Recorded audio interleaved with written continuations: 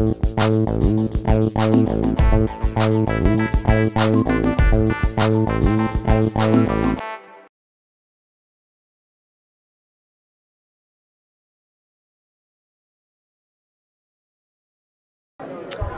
to the 8th episode of the Amiga CD32 Review Project.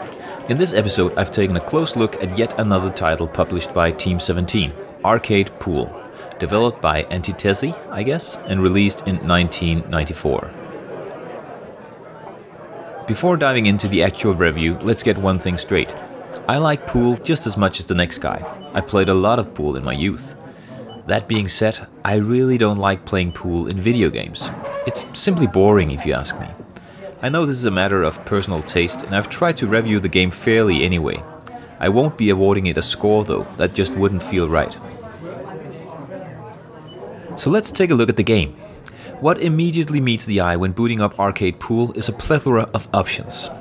You can play 8-ball, 9-ball, US 9-ball, US 8/15-ball, trick shots, tournament mode and survivor. The game is a pure 2D experience where you look at the table from a top-down perspective. Perfect for calculating the perfect shots when it comes to finding the correct angles. The game controls really well with the gamepad as well. The only thing I had a hard time with was controlling the force with which you hit the ball, but I'm sure I could have learned that given some more time. The ball physics feels very real, so you never really feel cheated when you miss. And the soundscape in the game is also quite authentic. The standard background noise is that of a crowded bar or pool hall.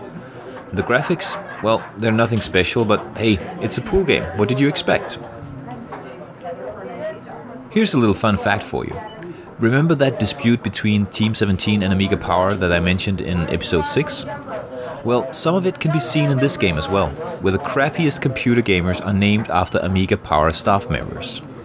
So let's take a look at what the reviewers back in the day had to say about Arcade Pool. Amiga Format were extremely positive and awarded the game a whopping 94%, stating that this game is incredibly addictive. It's not as realistic as Archer McLean's Pool, but hey, it's an arcade game, so monkeys to it. I defy anyone to play one game and walk away from the machine. Well, that definitely wasn't too hard for me, but hey, tastes vary. Amiga Power initially gave the low score of 60% to Arcade Pool, but that was because Team 17 had sent them the wrong copy of the game, so they reviewed a beta version. After receiving the actual game, they gave it 91% and wrote the following about the soundtrack option. The pub and pool hall options add an interesting and quite believable atmosphere and cost nothing at all, because the Wacky Wakefield funsters cunningly took a tape recorder with them when they went down the pub. That's a great little fun fact about the game's development right there.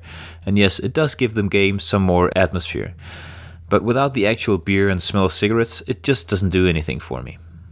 CU Amiga gave the game an 86% score, saying that, in all, Arcade Pool was a good game on the Amiga and it's still a good game on CD32. Any pool fan will enjoy, and novice rookies will learn a thing or two about judging a shot, which can't be a bad thing.